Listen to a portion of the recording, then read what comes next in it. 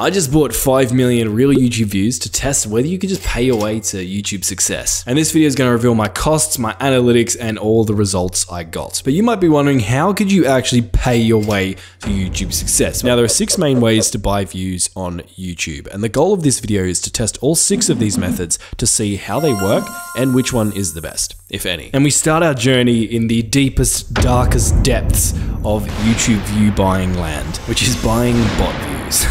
Now, buying these types of views is very much against YouTube's community guidelines, aka if you encourage or participate in this, YouTube could delete your video. So this video is just going to be for research purposes only. So essentially, I started my journey by doing a bit of research, trying to figure out which one of these websites was not just going to take my money and run. And then I found one. It's this website, which I'm going to anonymize. And I was faced with the choice of buying real views or regular views, because apparently regular views aren't real, which is really rubbing it in. Now, after talking to a live chat agent, I finally deduced that regular views are basically just bot views. Essentially, these guys have programs set up that just run on autopilot, spamming out views on your videos. But these programs are intelligent and random enough that the YouTube algorithm theoretically can't detect them. The real views, on the other hand, as far as I can tell, come from click farms. And there's a real person with real accounts manually viewing your videos, but as you can see, this person's probably not going to become a loyal viewer of your channel anytime soon. Why don't you get a day job, do something that contributes to society? Now, obviously, I'm going to test both of these methods, but let's start small by just purchasing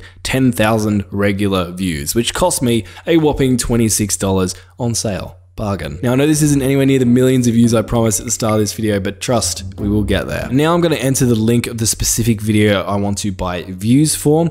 We're going to check out. Ironically prove that we're not a robot. I'm going to cross my fingers, cover my webcam, and enter my payment details. Oh god. Now, as we can see, it's going to take between 4 and 18 weeks for my views to actually be delivered. So while we wait, let's go buy ourselves some real views. So basically, I just selected real views and went through the exact same process I just showed you. We bought 10,000 of them, which cost me $52. Now again, I know I'm being a bit of a tight ass here, but trust me, we'll make up for it later in the video. Now, the good or bad news, depending on how you want to look at this, is that both of my videos did get 10,000 views, and both of my videos have not yet been flagged or deleted by YouTube. So it looks like we got through the algorithm undetected. But what we're interested in more than the actual views is some of the deeper analytics. Well, first, let's look at the video where we bought bot views. So you can see this video has gotten 9,998 views. We purchased our views right about here on day 94. And we continued getting views until on about day 160-ish, where you can see our graph sort of flattened out here. But what we're really interested in here is how much money it actually costs us to get these results. So how much money do we actually pay per view? How much money do we actually pay per subscriber, per watch hour? Because knowing these numbers is going to help us calculate our ROI on these bought views, and then we can objectively compare the different view buying methods in this video to figure out which one is the best, if any. So I made a spreadsheet. Well, first, let's look at the video that we bought bot views on. So in terms of what our stats actually look like, we're paying about 0.26 cents per view. Interestingly, we also got 78.4 watch hours from this promotion, which works out at about 34.95 cents per watch hour. To put that into perspective, at these numbers, we'd need to spend about $1,398 to reach the 4,000 watch hours benchmark for monetization. We also got a whopping 3 subscribers, which works out at about $8.66 per subscriber, which looks like a staggering $8,666 if we wanted to use this method to buy 1,000 subscribers. Oh, hell no! What I'm really interested to see though is whether or not these views actually triggered the algorithm. So what you can do is you can go into your video and you can click on see more, and then from content, come across to traffic source. This is going to show us a breakdown of the views we got and where they actually came from, which is going to help us distinguish between the YouTube algorithm promoting our videos and the bot views that we got. So what we can see down here is that we've got 7,230 views from direct or unknown, and 2,678 views from external. These are clearly our bot views here. Now, when it comes to the YouTube algorithm giving us views, these usually come from browse features and suggested videos. Put this into perspective, we've gotten 15 views from the YouTube algorithm as a result of buying 10,000 bot views. And so the ROI for this method is not that great. If we come and look at our retention graph, we can see it is pretty miserable. Also, if we come across to our click-through rate, we can see that it is about 2.4%. In general, I think it's safe to say that a 2.4% click-through rate is pretty bad. So just getting more views wasn't enough to tip this video over the edge. But how does this video compare to the video where we bought real views? So in terms of the stats on our real views video, it got 10,000 views as well, but a slightly higher amount of watch hours and also a slightly higher number of subscribers. If we actually look at how these numbers work out, we're paying here about 0.52 cents per view, paying about 50.4 cents per watch hour, and we're spending about $13 per subscriber. Now, if we come into this video and see whether or not our promotion triggered any organic growth, we actually got less organic views from YouTube algorithm with this video, even though we paid for real views. In terms of the other stats for this video, our retention graph looks equally horrendous, and our click-through rate is miserable. Now, to put this into perspective, one of my students posted this exact same video on his channel, and here's what that video's analytics look like with 100% organic traffic. As you can see, our click-through rate is far better. Our retention is far better than anything our bot or click farm views were able to generate, even though this is the exact same video. But with all that being said, how do we actually rank bot and click farm views on a tier list compared to the other view buying methods we're going to cover later in this video? Before we can give it a ranking, there are a few other things we need to consider. Firstly, all of the views that we just bought are never going to become active loyal viewers on our channel. Also, all the views we just bought are pretty much worthless when it comes to actually generating money because they came from a third world overseas country. And as YouTubers, we don't get paid as much ad revenue for views that come from those places. Don't shoot, I'm just a messenger. Also, it was a little bit painful trying to suss out the right website to try and make sure I wasn't just going to get scammed out of my money. There was a big time delay on those views actually being delivered to my video on my channel. So based on all of that, I would put our bot views in C tier, whereas our more expensive click farm views, which essentially did the exact same thing as the bot views, but just for more money, definitely is going in D tier. So now we move on to testing some of the more reputable promotional methods. And the first one is relatively new as of creating this video, but it's pretty cool. What you can do is when you log onto YouTube Studio, you want to come to content.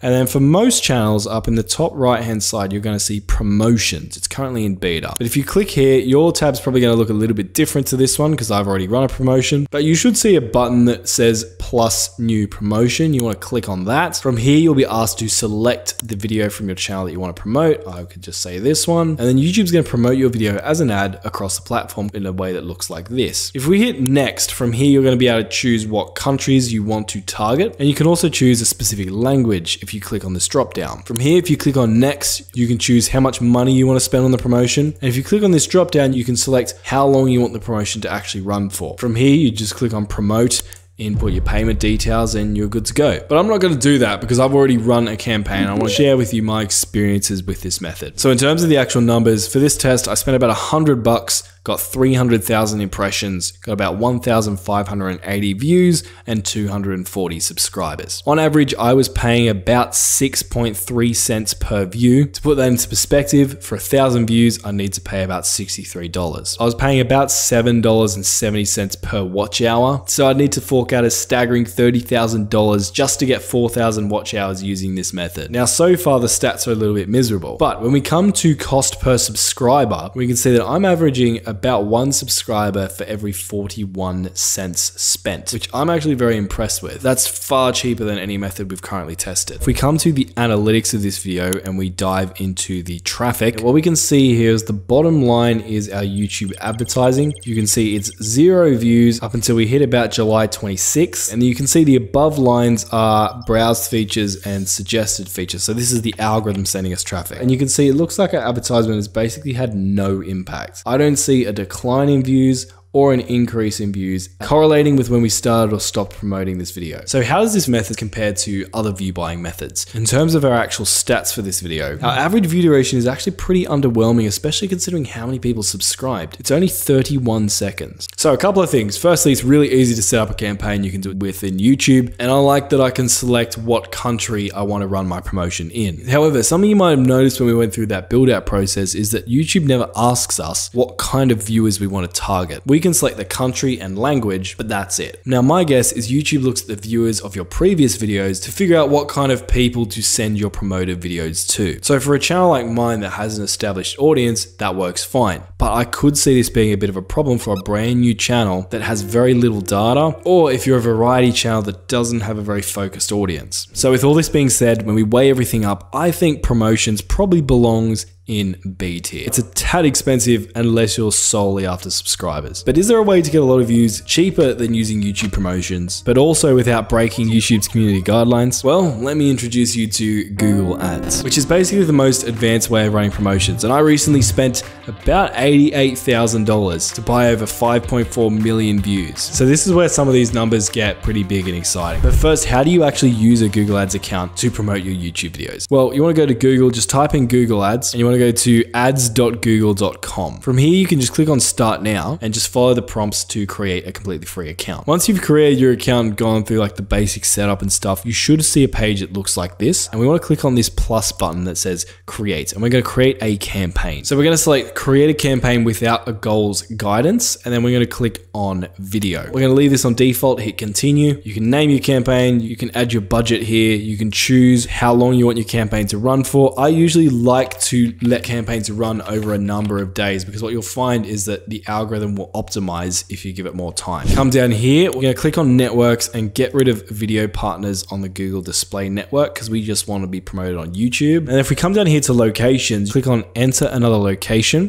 And then in enter another location, I like to add the following countries. Pause the video and see what these countries are. The reason I add these countries specifically for this type of campaign is that these countries are the cheapest to advertise in, yet they have a relatively large number of English speaking people, meaning we can get pretty cheap views. So then you want to come down here and just make sure you select English. Going to continue scrolling down, leave everything else on default, and then you're just going to copy and paste the link of the YouTube video you want to promote in here. So for example, I could just chuck this one in, and what we're going to do is select skippable in-stream ads. And then this video is going to show up as one of those skippable pre-roll ads that you see all over YouTube. Then what you're also going to do is in final URL, you're also going to paste the link of that video. So what's going to happen is when people click on this ad video, they're going to be sent to the video actually on your channel page. Then what we're going to do is we're going to click on call to action here. For the call to action, we're going to click here and we're going to come down to watch now, and you can just leave the headline as it is. For your maximum cost per view, I'd usually recommend just putting in like $1 or $2. It's not actually going to be that expensive, but sometimes if you put in a really low number,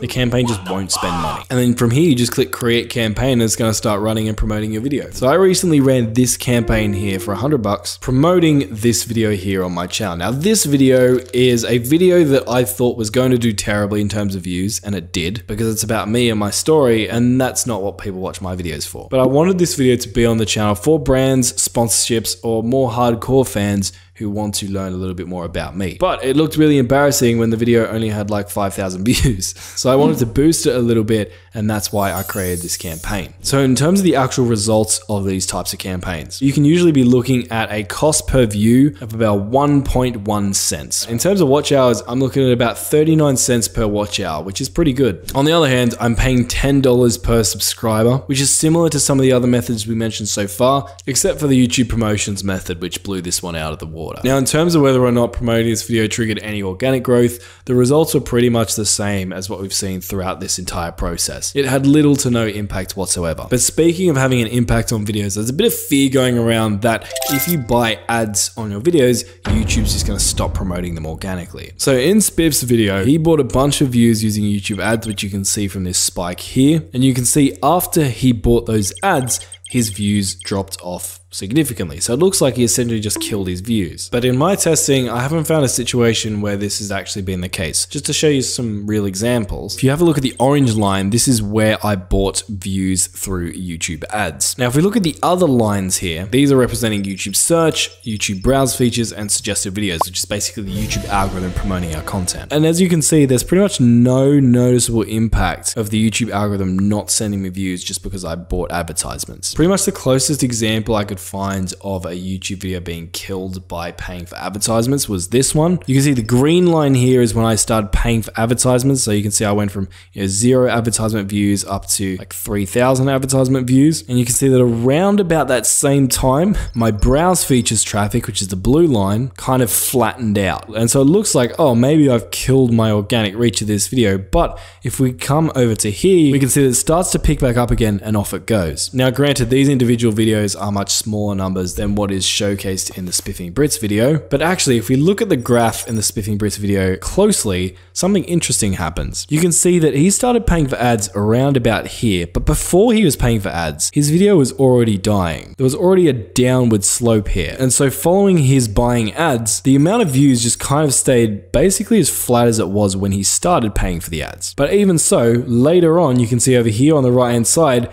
the views are starting to pick back up again, which kind of aligns with what I've found so far, which is usually it has no impact aside from a couple of circumstances where it seems like the algorithm like delays promotion a little bit for some reason, but then it starts to pick back up again later. Now, in saying all that, even though I don't think we should be too concerned about killing videos using this technique I just showed you, there are still two problems with this type of campaign. And that is, firstly, viewer loyalty. So for this video, there's basically no targeting other than countries, meaning it's just going to be shown to everyone. So people who do view this video probably aren't going to be that likely to actually want to stick around and become loyal viewers of the channel. Also, even though it's a hell of a lot cheaper to reach these, it comes at the cost of these people not being worth very much money to our channel. We're not going to get paid very much in ad revenue for having them here, and we're also not going to be able to sell them stuff or get many sponsors, which sounds very harsh and racist, but it's just the truth. I don't make the rules, it's just how it works. So to fix that, we could adjust our campaign slightly to still run this type of in-stream campaign, but in a slightly different way. So what we could do is we could get rid of our cheaper, low CPM countries and just enter higher, more valuable countries where our target audience are actually most likely residing in. For example, United States could be one. The other thing we could do, if we come down here to targeting, what we can do is we can add keywords that are related to our video. We could come to topics and search for particular topics that might be highly related to our video. Let's say like editing software maybe. And obviously you need to tailor this to who your target audience actually are. But when you do that, now all of a sudden your ads are probably going to be shown to people who are much more likely to want to be genuine viewers of your content. Now you might be wondering, well, why wouldn't you want to do this in the first place? And the reason is, well, it makes your results more expensive. Now all up, this is a method I've spent about $88,000 on to buy about 5 million views, because this is what most brands and clients are interested in my experience. And here are the average results I've found. So on average, a good campaign will get you views at about 1.6 cents. It'll cost you about $1.42 per watch hour, and it'll cost you $35.85 per subscriber. So as you can see, a lot more expensive than our untargeted method. But again, there are people who are happy to spend more money to get a higher quality of person who's going to be more valuable to them and their channel. But there's actually still a problem with this type of campaign. And that is the way these in-stream ads actually show up on YouTube is in that skippable ad format we've all grown to hate. And the problem with this ad format is even if someone actually watches your video and enjoys it, they have to click on the link in the ad just to go to your channel. And then from there, they can subscribe or watch your other videos. But that step of actually having to click the link in the ad adds a lot of friction. And so we can run a slightly different type of campaign if we want. What you could do is go through the exact same process I showed you earlier, but when you paste in your video link, instead of clicking skippable in-stream ad, you want to click on in-feed ad. From here, you can enter your headlines and descriptions, and then your video will show up like this as an actual ad within YouTube. So if people now click on this ad, they'll be taken to the video on your channel. And if they enjoy it, it's going to be much easier for them to subscribe or watch more of your videos, because there's no extra step where they actually have to click on a link within an ad to then be taken to your channel. Now, the disadvantage of an in-feed campaign is your views are going to be even more expensive. Our benchmark here is about 6 cents per view. It costs about 95 cents per watch hour, which isn't too bad actually. And for some reason, I've found the cost per subscriber is relatively high, which is surprising because this ad format is the most similar one to the YouTube promotions method we talked about earlier, which has the cheapest subscriber rate. So in terms of where Google Ads will actually sit on our tier list, I've broken it into 3 different categories because the 3 different campaigns have their strengths and weaknesses. Now, the first ad campaign type we talked about, the in-stream campaign without any targeting, I liked it because it got pretty cheap views and watch hours, so it's going up in A tier. On the other hand, our targeted in-stream ads, where we actually told them the type of person we want to show our ad to, got more more expensive results, but the advantage of them is we're attracting a higher quality of viewer, and we also don't need any existing data or views on our channel to tell Google what type of person we want our ads to be shown to. So because of that, I'm going to put it in B tier. And last but not least, we have the in-feed, or as they were once called, discovery ads. These ads are the most expensive Google Ads video campaign that we can run out of the ones we covered, but I like that the friction is reduced. You don't need to click on a link to go to the person's channel if you like their content. Simply by clicking on the ad, you are on their channel automatically. And so because of that, I think it deserves to be in B tier as well. So $100,000 spent, nearly 6 million views generated, and one sexy tier list later, we can finally go over the overall results. So when it comes to buying views, the cheapest overall result were our bot views. However, they are against YouTube's community guidelines. So the second cheapest view was our Google in-stream campaign without any targeting at an average 1.1 cents per view. When it comes to watch hours, our bot views were the cheapest, but again, they are against YouTube's community guidelines. Our second cheapest, however, was again our YouTube in-stream campaign without any targeting. When we come to subscribers though, the new YouTube promotions feature easily takes the trophy at an average 41.5 cents per subscriber. Out of all of these campaigns I've run, none of them seem to have killed organic growth. However, I'm sure if you're extremely excessive with any of the non-targeted methods we've talked about, you might see some negative impact. And last but not least, all of the promotion methods we talked about did result in a small amount of organic growth triggered by the YouTube algorithm, but it's so small that it's definitely not worth the investment if that's what you're doing it for. And so they are definitely use cases for when you might want to buy views. The ideal way you want to be growing, in my opinion, is by getting organic promotion from the YouTube algorithm. And if you want to learn how to get that, click the video on screen. It won't disappoint.